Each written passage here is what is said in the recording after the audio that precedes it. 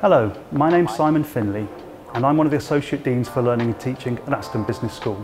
While I started life as an accountant and latterly an accounting lecturer, I've become more and more involved in the development of accounting for entrepreneurship and also entrepreneurial skills for management and leadership. I have therefore developed new, innovative, entrepreneurship-focused programs. Our MSc Enterprise Development has a number of key philosophies. The first is that we do not lecture. We don't believe that you can learn how to be an entrepreneur by hearing about what entrepreneurship is. We believe that to become an entrepreneur and to develop your entrepreneurial capabilities, you have to do entrepreneurial activity. From day one of the course, you will be put into teams and you will be required to do entrepreneurial activities.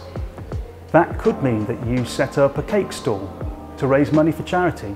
It could mean that you run your own business selling clothing.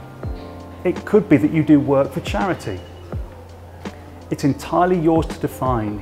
You're able to create your own entrepreneurial activity based around yours and your team's interests and skills.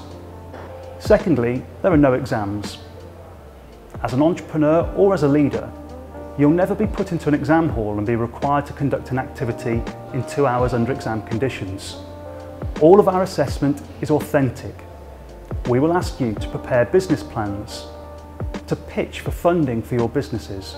We'll ask you to conduct leadership activities and reflect on your leadership attributes.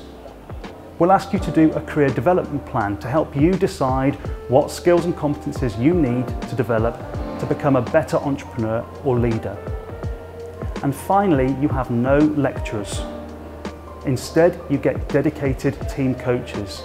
This is somebody you work with throughout the duration of your program who offers you and your team dedicated coaching to help you work through and solve the problems that your entrepreneurial activities pose to you as a team. Well, we hope that you go on to set up your own successful businesses or social enterprises. We hope that you go on to become business leaders of the future. However, you might decide that that's not for you, but don't worry. Throughout the program, you'll be developing the skills and competencies of leadership.